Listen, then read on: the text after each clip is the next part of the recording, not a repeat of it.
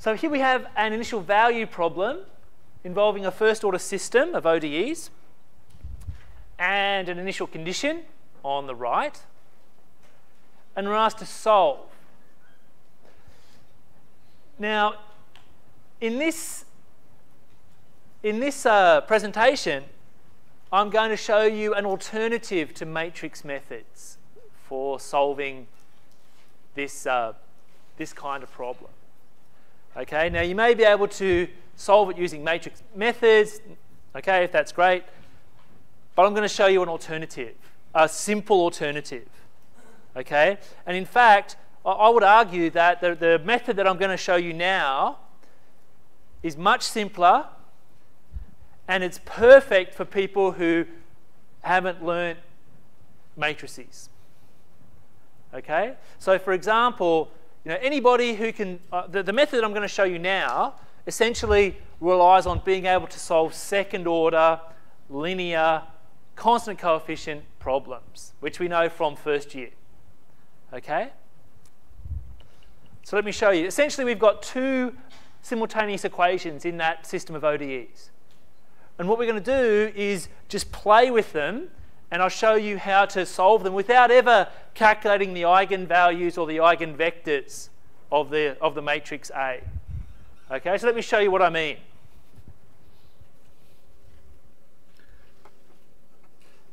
So we actually have two systems of simultaneous equations here.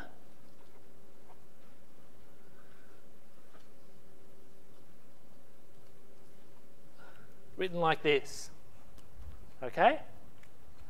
So what I'm going to do is actually work on one of these problems, and through a bit of elimination, I'm going to form a second order differential equation, which we can solve. Okay? So let's call this 1 and 2. So if we differentiate both sides of 1,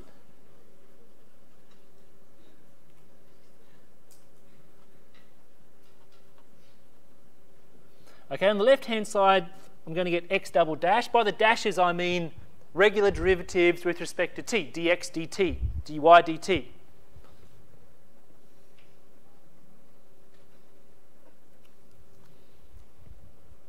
Okay, so if I rearrange this,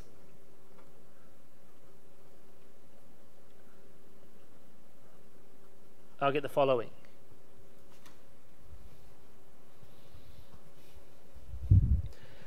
Now, this is almost a second order problem only in x and x prime and x double prime, except for this y.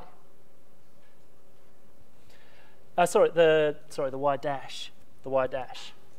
So what I can do now is actually eliminate that y dash by using the second equation.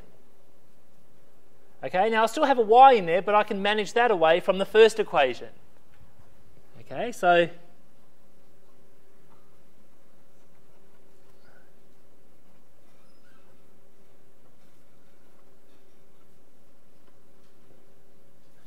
I'm going to get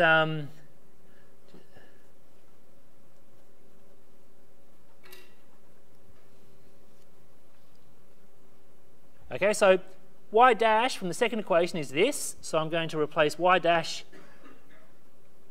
with that. And you can see, okay, well, I've got some extra x's in there, but also a y. So I've almost got a second order problem in x alone, and x prime and x double prime. Lastly, I'm going to get rid of this y here. Okay, so if I expand that bracket out, I'll get something like this.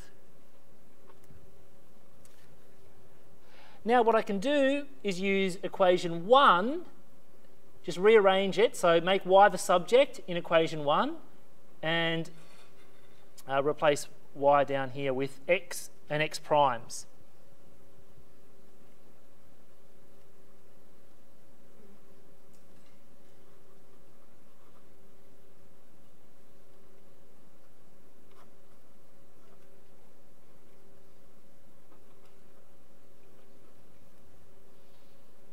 Okay, so if I simplify here, I'll get something like the following.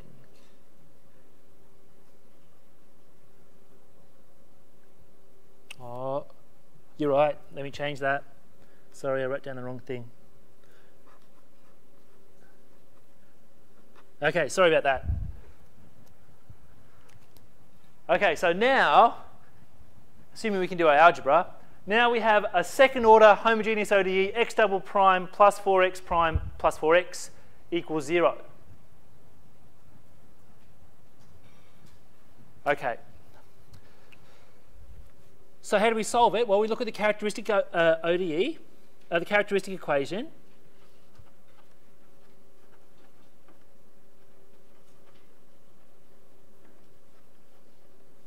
Okay, so it's going to be r squared plus 4r plus 4 equals 0.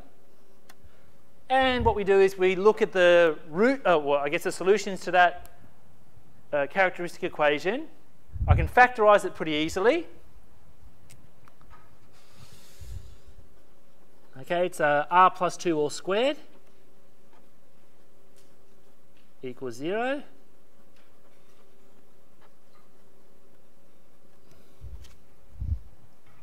So we get r equals minus 2 and minus 2, a repeated root.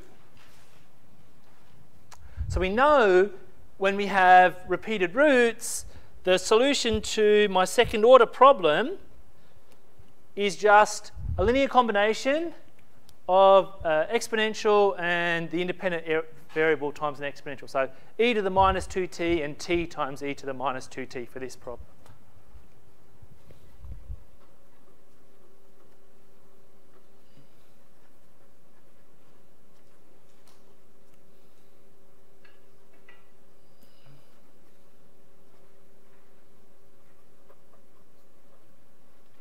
So a and b here are constants.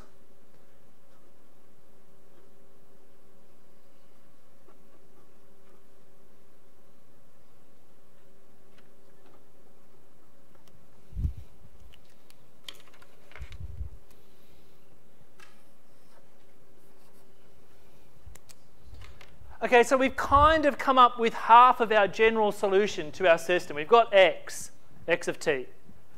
What we would like to do now is come up with the general solution for y.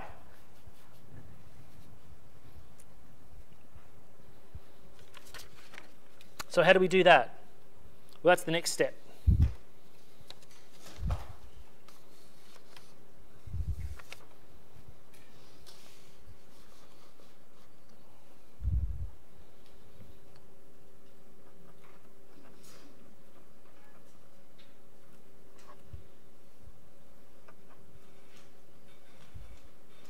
Okay, so what we're going to do is actually use the first equation. We know what x is, right? So we can always determine the derivative of x. So actually I can rearrange the equation 1 and make y the subject.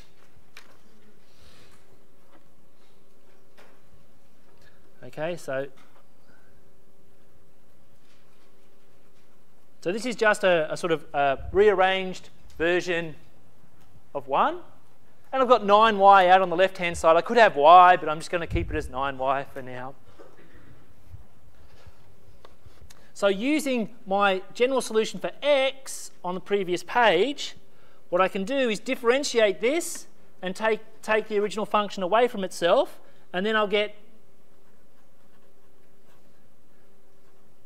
an expression for 9y after I rearrange.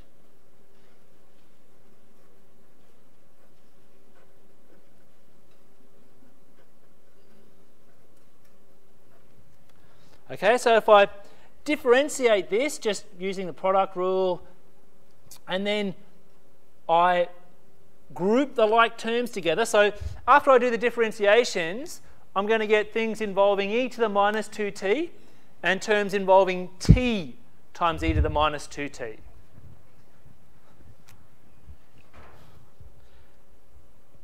Okay, so if I differentiate and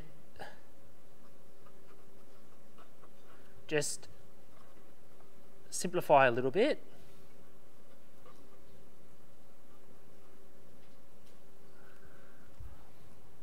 I'll get the following. So to get y, all I do is divide both sides by 9.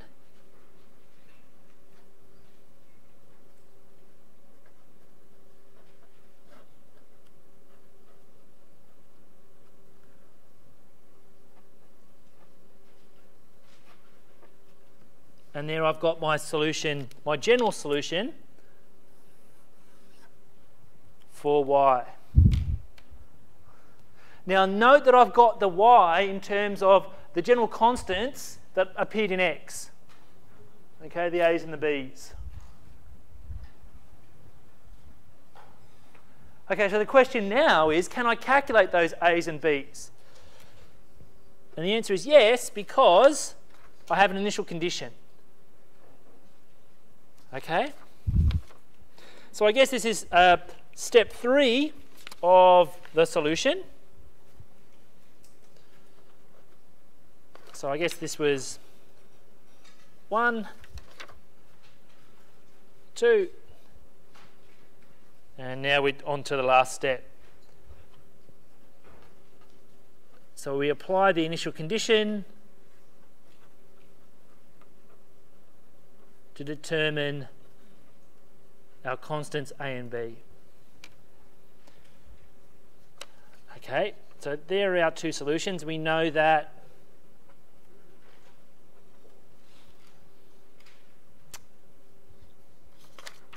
when t equals 0, x equals positive 1. So let's go up here and plug in t equals 0. So that's going to become a, and that's going to become 0. Okay, so we immediately have a. The second, the second part of the initial condition, when t equals 0, y equals minus 1, or negative 1. So we go up here, plug in t equals 0, and set the whole thing equal to minus 1. So that'll become 0, that'll become 1, that'll become 0.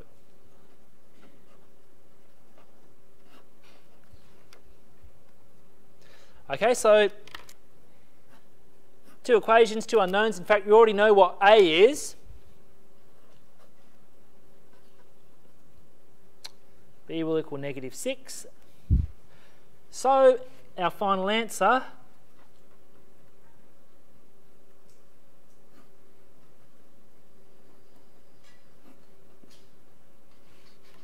is just determined from going back and plugging in a equals minus 1, b equals minus 6 into both our sort of component solutions.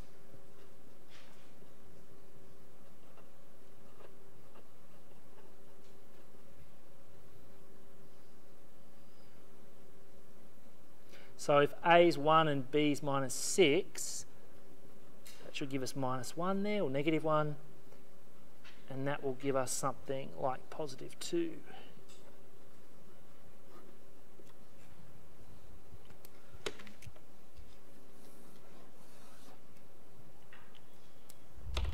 Okay, so that is the solution for our system with initial conditions. Now, the question is, how tractable is this method, right? Like, if you're asked to solve a system like that, could you use this method to do it? Of course you could. Okay? The tremendous advantage in this method is that it relies on things you already know. Okay? Just basic second order problems. You don't have to know any matrix theory to be able to solve using this method. But it's a reasonably longer process, right?